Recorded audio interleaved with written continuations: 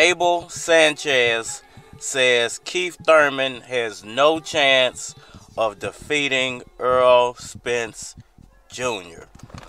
Alright, y'all. It's your boy Cardinal Red Sports. Let's talk about it.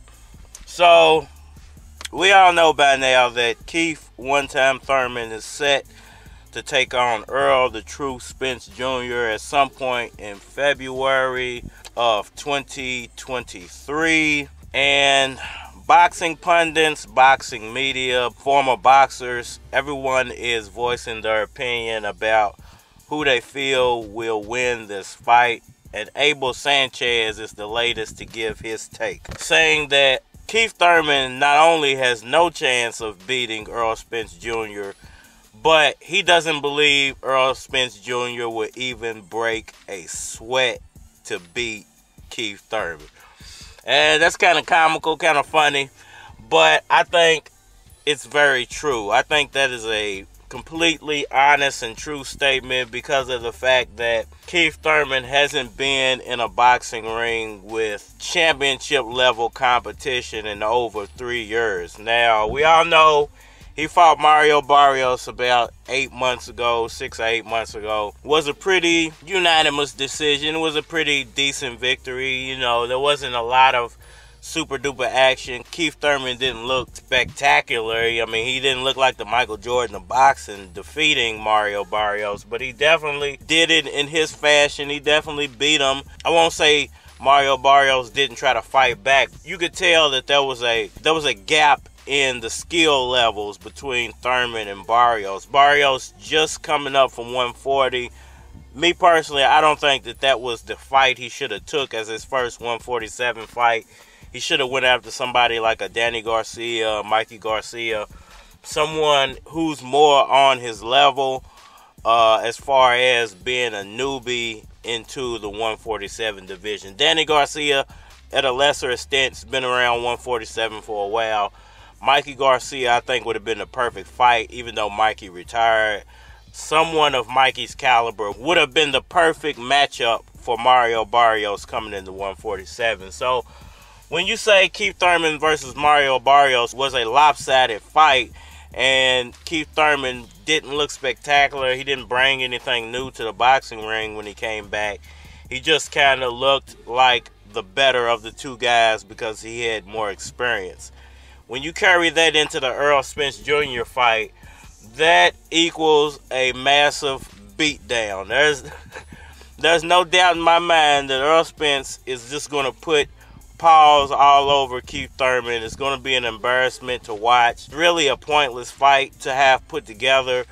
But as we all know, because of what TERENCE CRAWFORD did with the David Avanesyan, or however you pronounce his name, with the David fight that's coming up, it basically puts Spence in a very peculiar situation. We all know Spence has the majority of the 147 belts, and he has mandatories standing behind all those belts. So if you can't get a TERENCE CRAWFORD undisputed fight, then you fall back on all those mandatories. And it's a situation to where Keith Thurman is just an easy fight for PBC to put together in the meantime until they can try to work something out with Crawford, which I don't think is ever going to happen. Crawford is the type of fighter who wants it all in his corner. He wants it all going his way. He's got to be the superstar. He's one of those. He's like a female almost. When a cute chick walk in the room, she want everybody to look at her.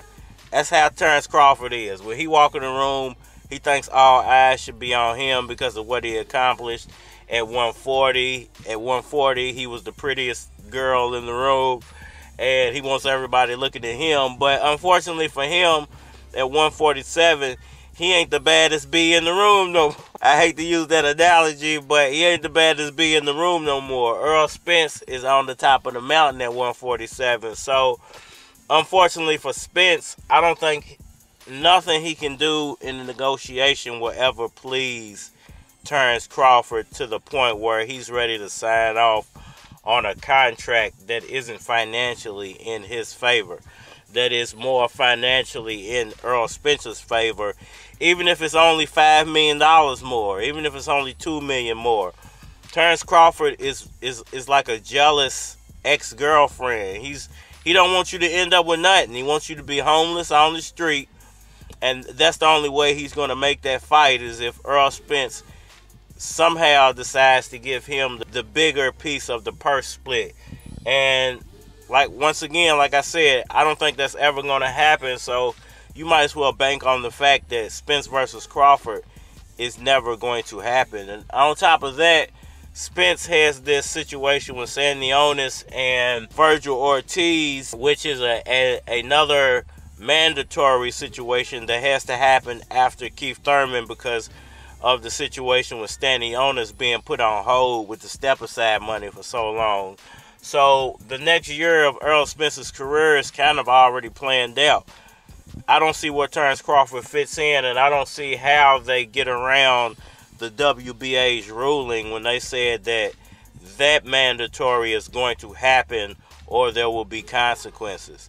On top of that, I thought that Virgil Ortiz was the number one in the WBO, which I believe he is, but since he's tied up in this WBA situation, people are telling me that Boots has been elevated to the WBO mandatory, and we all know that ain't no way Terence Crawford's getting in the ring with Boots. If he gets in the ring with Boots, he might as well get in the ring with Spence and just give his title away. So Terence Crawford, I think he has more opportunities to expand his career as far as taking a bunch more easy fights. After David Avanesyan, he might go get, I mentioned yesterday in my video yesterday, it's a possibility he could take on Pacquiao next because of the money that will be surrounding that fight. And we all know that Terence Crawford's all about a dollar, and I don't think there's any way in the world that he passes up a $15 million or $10 million payout to fight Manny Pacquiao. Even though Pacquiao's a tough out, and even though he's ducked him like 4 times already, I think he would go with that fight on the accord of Manny Pacquiao being old and easy to beat in a lot of people's mind.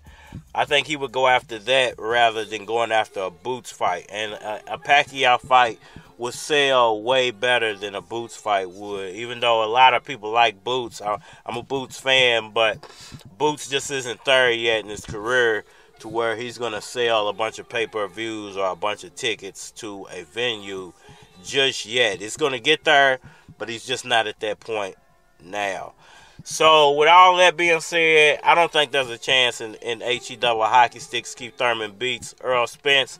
I don't think there's a chance in HE double hockey sticks that Terence Crawford fights Errol Spence anytime soon.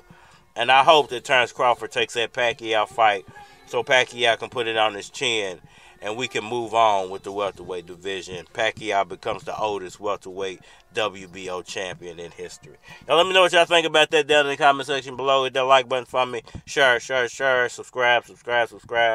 Holler at me on all social media platforms, Facebook, Instagram, YouTube, Twitter. More than likely to get a response on the tube, so holler at me over there. And we are lining. So what you think?